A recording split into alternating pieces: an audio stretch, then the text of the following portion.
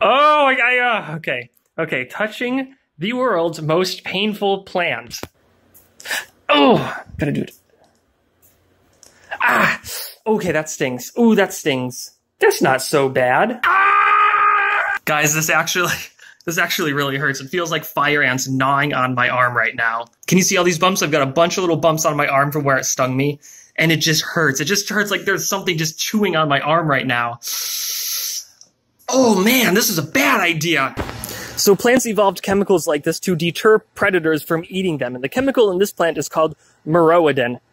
And it really lasts for a long time, and you can see it leaves all these welts on my arm after about 15 minutes. This is what it looks like, and the pain is still there. But the crazy thing is there's still animals in Australia that eat this plant. They're like little cute kangaroos. They're like this guy right here. I don't know how they do it, but they do. Oh, you think this is so funny.